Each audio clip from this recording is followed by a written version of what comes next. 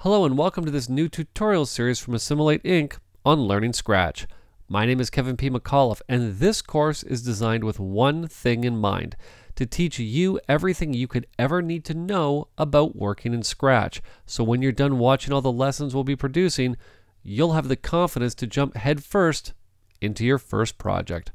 In this course, we're going to cover everything from project setup to conforming, trays, grading, metadata, a lot of metadata, dailies, workflows, exporting, and so much more. If you're watching us on YouTube, I encourage you to hit the subscribe button to stay up to date for when new lessons are posted each week. And if you have a question you want answered, you can always send it to the Scratch team at support@assimilateinc.com or directly to me at kevinpmcauliffe@gmail.com. Our first lesson is on project creation, so let's get right into Scratch and get started. Alright, so let's launch Scratch. Now keep in mind that I am working on a Mac. The concepts that I show you are going to work exactly the same whether you are on a Mac or on Windows. Now because I don't have any projects in my project selection window, Scratch will prompt me to create a new project once I launch, and we're just going to cancel out of the create new project window for just a second because there is some housekeeping things that I want to talk about before we get rolling. The first thing I want to talk about is the fact that I did mention the support team's email address, support@assimilateinc.com. If you do need to send them an email about specific support related questions, they will need some information from you that's always handy to put into your initial email so you have as little back and forth as possible. What I encourage you to do is to click on the Assimilate Scratch splash screen. By doing that, you're going to bring up the system information for the system you're currently working on. Not only information about the system itself, but also what version of Scratch that you are running on. It's always handy to give this information, or as much of it as you think is relevant, to the team so they can help you troubleshoot any issues you might run into. Now, one other thing that I absolutely love about Scratch is that in most cases what you want to do when you're contacting support is send log files for whatever the issue was that happened to be happening. Now in many cases trying to find the log files for an application can be tricky. Not so in Scratch. All you need to do is simply navigate down to the button that says log files and click on it. You'll be brought right to the window, to the folder containing those log files. Simply grab the ones you need, attach them to an email, and fire them off to the support team.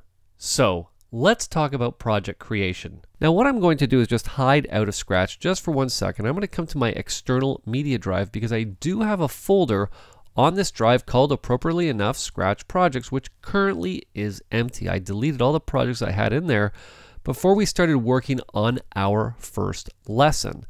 Now the reason that I'm pointing this out to you is because I would like to actually send the projects to that folder on my external drive. Now by default, Scratch will not do that. Now what's important to keep in mind about how we're going to deal with things like our system settings, our user settings, etc., is that I'm not going to talk about them right off the bat. We're going to get a little bit more in-depth into Scratch because there are some advanced settings that go along with advanced concepts that I want to wait till we get to those before we specifically jump in and talk about specific user and system settings. So because I want to show you one that's directly related to project settings, let's get into that right now. I'm going to come down to my system settings, and inside my system settings I want to draw your attention right here to the system paths. You'll see this is where we can get in and assign the users, the projects, and the settings. Now more specifically for what we want to get in and set, we would like to set where our projects are going to go. Now you'll notice that by default with the users and the settings, they're going to library and application support. Because I've already created projects on my system, you'll notice that I've already assigned the default location for those projects to go to be my external media drive into that folder called Scratch Projects. Now obviously based on how you want to work, depending on what type of hardware, external hardware, hard drives, etc., you have attached to your system, you're going to want to send your projects to the appropriate location. Now for the users and the settings, I will leave them going to where they are going to right now.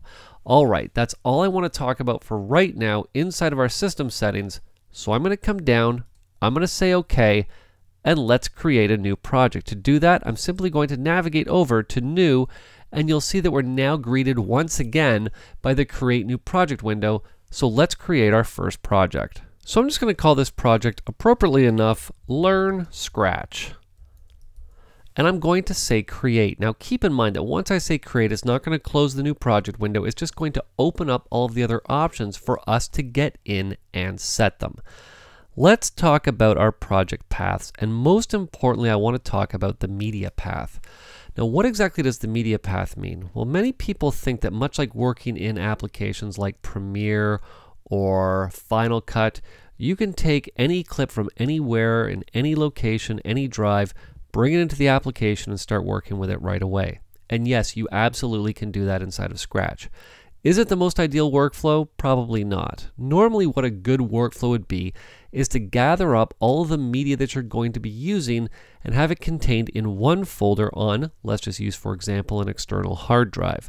So we're going to have all of that media for this project called Learn Scratch in one folder.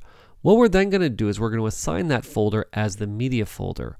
What this lets Scratch do is that if things are moved around inside of that media folder, Scratch will easily be able to link to it again. It is a relative link. If you're going to start bringing in clips from outside that media folder, you'll be creating absolute links. If that clip gets moved somewhere else, Scratch will not know where it went to, and you will have to get in and locate it manually for it to be relinked to inside of Scratch. So, for example, if I hide out of Scratch, we come to my media drive here. I happen to have inside of my footage folder here, let's just make sure we sort by the date here. Actually, we'll sort by our name here just so we can find what I'm looking for a lot faster. We have a folder called, appropriately enough, Dailies. Inside that folder, you'll see we have some red footage, some cards, some audio. And what I want to do is to assign this as my media drive. What we're going to do is come back into Scratch. I'm going to come down to my media project path. I'm going to say set. We're going to set this by coming to our volumes, media 1, into dailies. And what I'm going to do is I'm going to add this as a new bookmark. Let's add it as a bookmark. We'll call it dailies. That's fine. We'll just say close. It will now appear over here. So we can find that folder super quick, super easy. And with dailies selected, we're going to come down and simply say select. Now you'll notice that what Scratch has done by default is it's now assigned a render and a cache folder into the same location. Render for exporting renders from Scratch. Now keep in mind that when I say that these are now set, this doesn't mean that we can't get in and reassign where these things are going to go to after the fact. Now I'm talking specifically about rendering as the example here. Once we set where we're going to be rendering our exports to, we do have the ability to change that at any time, much like we have the ability to get in and change the format that we're going to be working with at any time. All this is a starting point for us to start with to get our project on the go. All right, so let's move on. Let's talk about creating the actual format for our project. Now, one thing that I want to show you in here, and this is going to be your first introduction to this concept, which is a little bit different than probably what you've seen in other applications. What I'm going to do is I'm just going to drop this down and I'm going to choose a custom project size. Now, how you might be accustomed to doing this is one of two ways. If I want to get in and assign this to be a specific value, let's just say 3,000. What you would normally assume that you're going to do is click and start dragging. Now you'll notice that as I do that, it doesn't quite do what I want it to do, because as I drag, it's kind of jumping all over the place. Now we do of course have the ability to come in, simply click on the value and punch in 1920, say enter, and the value is now set. However, what if I wanted to get in and adjust that value incrementally? You'll notice that as I was clicking and dragging, it didn't really work. Well, what we have the ability to do inside of Scratch is what I like to call Twirl. Okay, so instead of clicking and dragging, which to be honest, if you're trying to set this, you're going to be going off the screen and you're going to have to stop and keep going, and it's a colossal pain. What you have the ability to do is to click and twirl. Now you'll notice that as I twirl, the value is going to change. Now, in this case, using the actual width as an example is probably not the greatest of ideas. Let's just punch in 1920. And I'm going to come down to the scale, and we're just going to start adjusting this. You'll notice that as I twirl, you'll see that value go up very slightly. And as I start to twirl faster, it's going to go faster. And the same works in reverse, going the other way. This is how you can get in and be super precise as to getting in and adjusting parameters inside of Scratch.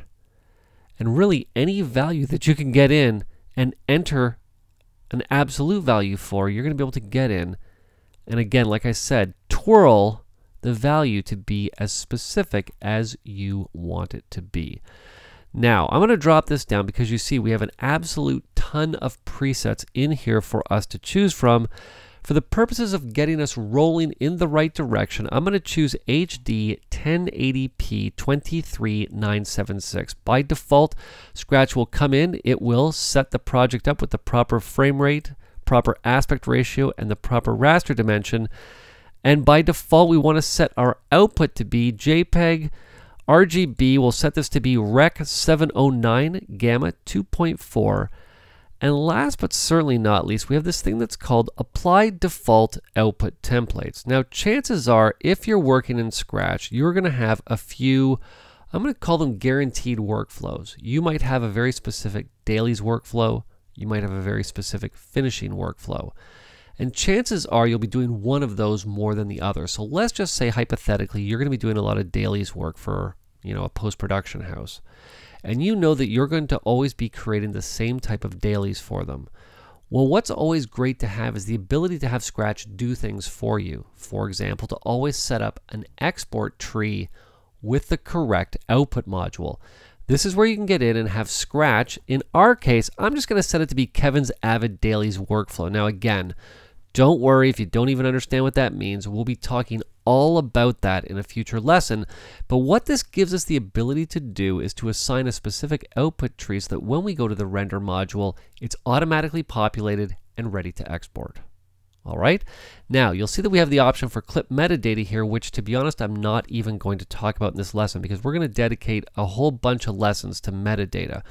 I always refer to Scratch as a metadata machine, and you're going to see that very quickly. Because Scratch focuses a lot of its work on dailies workflow, information is important, and as much information as possible is the goal when sending dailies from Scratch to wherever they need to go to. Media Composer, Premiere, Final Cut, doesn't really matter.